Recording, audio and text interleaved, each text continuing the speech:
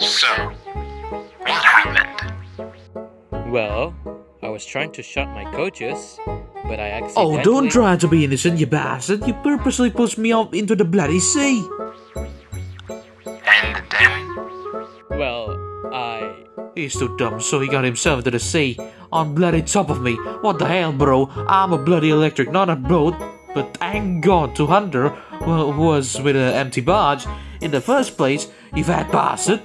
And you, yesterday, took my Blue Express. Oh, come on, bro. It was bloody Fog's fault, not mine. You motherfucker! Enough! You two, shut your bloody mouth!